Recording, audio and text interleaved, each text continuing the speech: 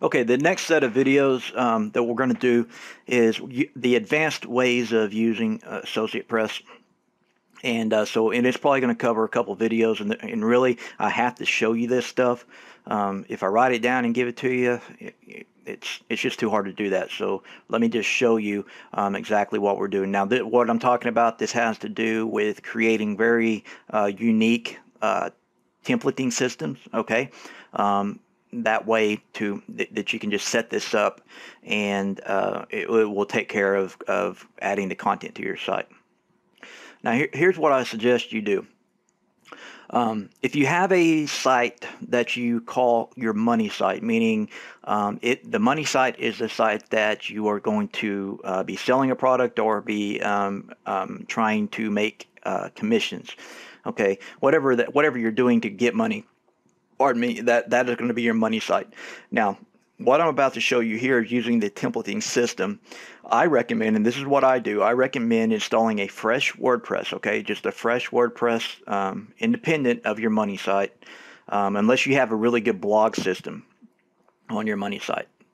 Other than that, I recommend a fresh installation of WordPress. We're going to use that WordPress as your content generation, traffic generation, and supporting your money site. Okay, so that's how I do it. That's the way I recommend it. Okay, the theme, you can use any theme you want. Really, it's just for this, what we're going to be doing, using the one of the default themes is fine. Okay, but just keep in mind this is going to be a content driven type of site when you're picking your theme for it. So a couple things that you want to have ready when you're doing this, whatever SEO plugin that you use, it's usually just fine to use all-in-one SEO. So you want to make sure and have your SEO set up, meaning you want to have your sitemaps ready, okay, and all the video, image sitemaps, and just the regular sitemap. Okay, those are some things you want to get ready. Now we're also going to be utilizing the RSS feed syndication part of Associate Press. So make sure and watch the video over RSS. That way you can set up your folder, okay, to put all of your RSS feeds, and that video is above. And we're also going to be adding a list of ping services. So we're going to be using, as far as traffic, we're going to, in indexation of our sites, we're going to be using the RSS part of Associate Press, and we're going to be adding ping services. Okay, what you'll see is this starts adding up, and it'll be a content and traffic generation system all on its own. Okay, so watch the RSS video, get that set up. Okay, set up all of your RSS feeds and manage aggregators. And now we're going to add some ping services, and I'll put those on your training page also. Okay, so let's go ahead and add our ping services real quick. So we're going to go to settings, and we're going to go to writing. Okay, where it says update services, this is the area that we're going to put our ping services. These are different. These are not the same thing as RSS feeds, so these are different. Okay, so here's my list of ping services. I haven't gone through this lately, so when I give you this, you may look through it if you want to do some check-in to make sure everything's still good. This is one of the latest releases, the best ping services to use. So I'm just going to copy all those,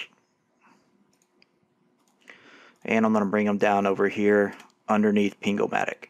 Make sure, don't overwrite that because it's not in the list. Okay, and we're going to click Save.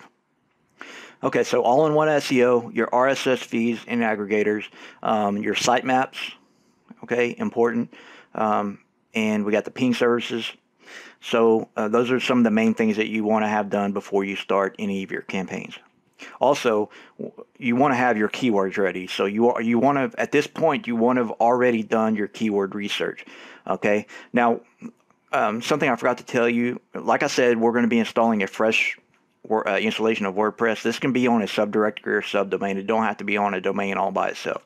Okay, so you can put it on a subdirectory or a subdomain of your money site.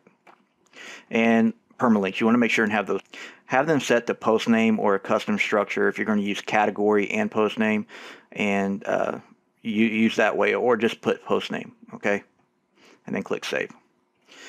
Now there are a few other things you can do as far as, you know, other plugins or whatnot, but you want to try to keep this as light as possible. Okay. So what we're going to do now is we're going to go to Associate Press, and we're going to go to templates. And what I'll do is I'll end this video here, and that way you can go along with me and do this with me. So you have time right now to go ahead and get your keywords ready, get the things that we talked about ready for this type of site. Okay, so once you have those things done, we'll start in the next video, and we're actually going to start building this. And I want you to do it with me, right along with me as I'm doing it. And okay, so we'll see you in the next video.